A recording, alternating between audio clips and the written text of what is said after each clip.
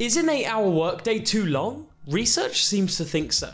A 2019 survey of nearly 2,000 office workers found that most people are productive for only 3 hours of the day. When asked what they do during the workday, the most common answers were bar working, checking social media, talking about out of work activities, and making hot drinks.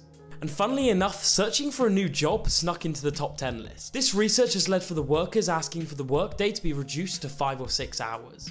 They say it would increase employee well-being and ultimately productivity. There is a risk though that these workers will end up doing less work but still have these distractions. A few companies have experimented with shorter office hours in the last couple years and the results are mixed. One CEO thought that office relationships took a hit so much they considered banning mobile phones to get the full productivity pop from a 5-hour workday. Whilst another company explained how it hadn't been easy but it had been possible and profitable. So, do you think we need to implement the 5-hour workday?